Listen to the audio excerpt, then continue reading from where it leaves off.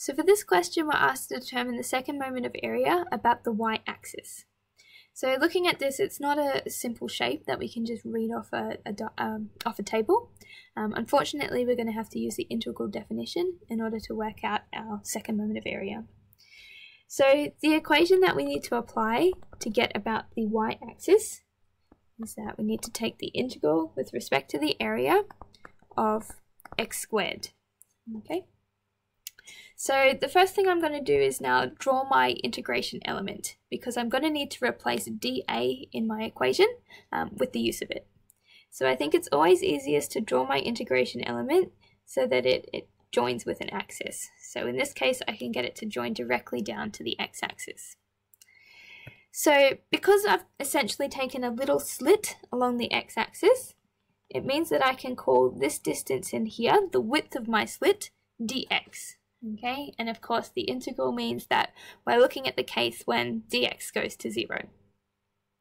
So this is going to occur at some value of x for this little integration element and a corresponding value of y. So if I want to work out the area of my little element, it's just going to be the area of the rectangle. So it's going to have a length in here of y, whatever that may be, and it's got a width in here of dx. So this is what goes in up here. So let's go ahead and do it. Okay, so it's now got substituted out, and we've changed what we're integrating with respect to. So that means we also need to change the bounds on the integration symbol. So it's now x, so that means we're going to integrate between a value of x1 and x2, which I'll get to in a second. So if I'm going to be able to integrate this, I need to make sure everything in the equation is in terms of x. And unfortunately, at the moment, we have a y in the equation, and we're going to need to change it into some function of x, but we can do that based on the fact that we know the equation of this line here is 4 minus x squared. So let's go ahead and put this in over here.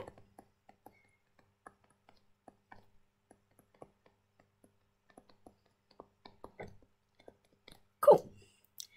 So now we've got everything in terms of x. It's going to be integratable. The easiest way to do it though is going to be if I expand out this bracket. Just makes it a little bit easier to integrate. So it's going to become 4x squared minus x to the power of 4. And applying my integration rules, my constant of 4 stays out the front. I add 1 to the power, so it becomes x to the power of 3, and I divide by the new power. Doing the same thing for this one, I add 1 to the power, and then divide by that new power. And it's a definite integral, so I need to transfer my integration bounds. Now in this case, we're interested in, for the x-axis, looking at between this point and this point. So these become my bounds. So the smaller one becomes x1, and the bigger one over here becomes x2. Okay, and we can put numbers around it. So with respect to my origin in here, this is going to be at -2. This one is going to be at +2. So let's go ahead and put that in and substitute in these bounds.